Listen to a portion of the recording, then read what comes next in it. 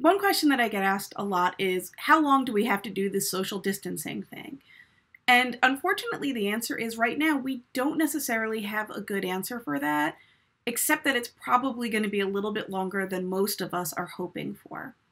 The key here is that we, again, want to protect our healthcare providers and our healthcare system. And we want to make sure that everybody who needs help can get it when they're sick.